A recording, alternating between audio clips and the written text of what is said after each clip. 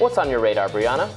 Well, you know how I'm always saying the most important issues in this country are top-down, not left-right, right?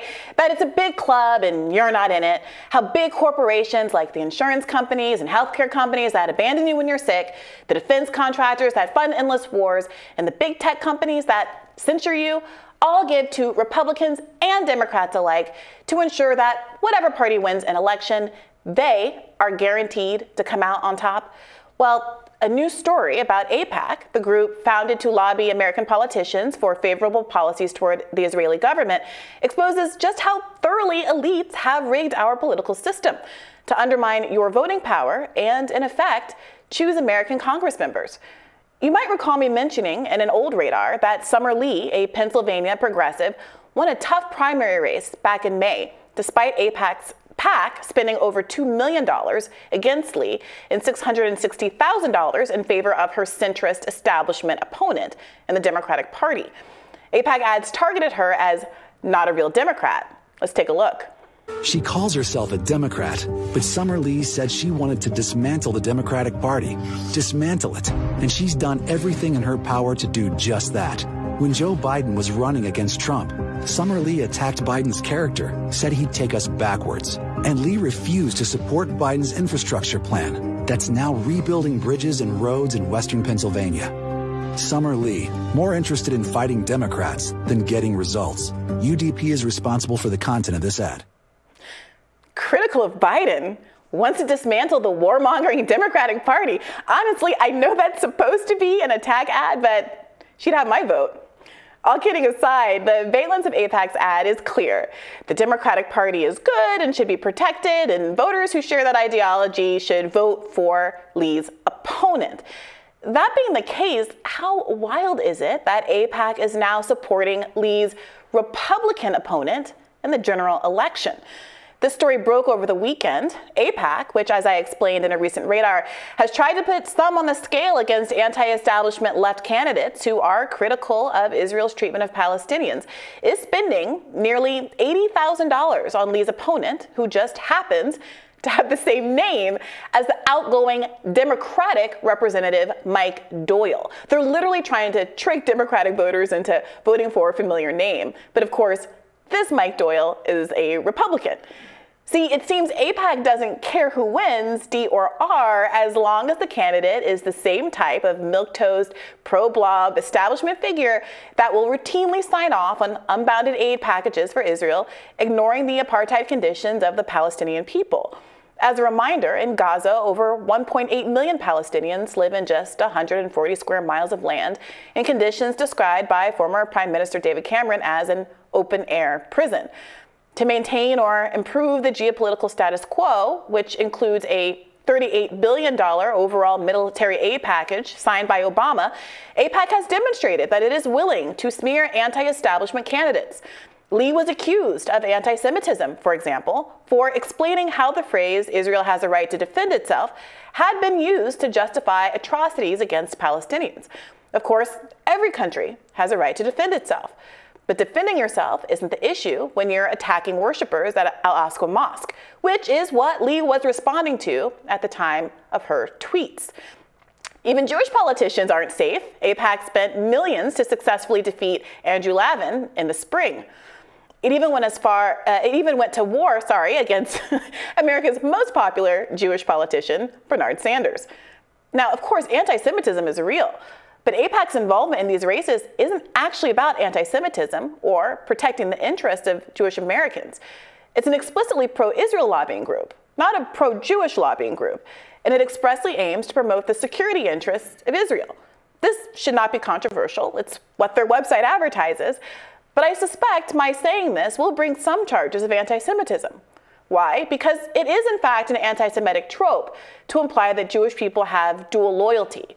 According to the World Jewish Congress, anti-Semites allege that the true allegiance of Jewish people is to their fellow Jews, and that therefore they are inherently disloyal citizens and cannot be trusted. And casting the Jew as the other, this anti-Semitic trope, which has existed for thousands of years, has been used to scapegoat, harass, and vilify Jews, and at times has even led to murder. So because of that trope, I want to be really, really clear. Aipac is a lobbying group that advocates pro-Israel policies to the legislative and executive branches of the United States. Its mission statement is not about protecting the Jewish people at large. Its stated mission is to promote pro-Israeli policies. I'm pointing out that what is good for Israel as a country might not be in the best interest of some American Jews, or American goys is not anti-Semitic in and of itself. And yet, when AOC called Aipac out for funding both sides of this Pennsylvania race, Aipac slammed her as anti-Semitic. Her crime? Saying, quote, "Shamefully, Aipac is working for Republican control of Congress and further destabilization of U.S. democracy." In response, executive director at stopantisemitism.org said, quote, "The thinly veiled intent behind AOC's tweet to vilify a Jewish organization is crystal clear and further contributes to the vilification of American Jews. AOC's intentional isolation of Aipac and her failure to call out the numerous bipartisan and left-leaning groups working to keep Justice Democrat candidate Summer Lee out of office shows her true colors," the rep continued. Now, in my humble Gentile opinion, slotting in American Jews as the party being vilified here, when the criticism is of a literal lobbying firm, is a pretty slick move that doesn't show a lot of respect for the diversity of thought among Jewish Americans, including many younger Jewish folks who tend to be more critical of Israeli foreign policy. But putting that aside, if you follow Aipac's logic to its logical conclusion, AOC is forbidden from talking about how a super PAC is giving on both sides of an election, a super PAC that has donated more than almost every other group because the country it represents was established as a Jewish state. All these super PACs, with their unlimited independent expenditures allowed by Citizens United, are anti-democratic. They allow rich elites to buy and sell candidates, kill popular policies, and have more power than your measly one vote. And for all the crowing about saving democracy Democrats have been doing lately, this is an issue they should linger on a little longer. Campaign finance reform, after all, has bipartisan support. Elite lobbying groups like those that represent banks and pharmaceutical companies are putting the thumb on the scale of our elections, killing populist candidates who might vote for, say, a wealth tax, lowering prescription drug prices, or legalizing marijuana. It's a big club, and you're not in it. And until the bottom starts to band together against the top, regardless of religion, race, age, or sex, nothing is going to change. So you have to ask yourself, how comfortable are you with the status quo? So before we get into the discussion, Hill TV producers reached out to Aipac for comment, and they directed us to these tweets. In response to a tweet by Ilhan Omar, "We proudly stand with the overwhelming majority of the Democratic Party that backs a strong U.S. alliance. Aipac works to elect pro-Israel candidates, including Democratic leadership and half the Progressive Caucus. We oppose Summer Lee because of her dangerous views on the U.S.-Israel alliance. Aipac and our 2 million grassroots members proudly support progressive candidates, including 148 Democrats this cycle, who don't check their values at the door when it comes to standing with Israel." Yeah, I think that statement kind of says it all. It is an expressly pro-Israel group that is in fact working to defeat a lot of progressive candidates who see progressivism as linked to also being progressive for the interests of Palestinians. And there's no reason that those interests have to be against each other. A lot of people are obviously very strongly hoping for a resolution to the conflict in the region that benefits all parties involved.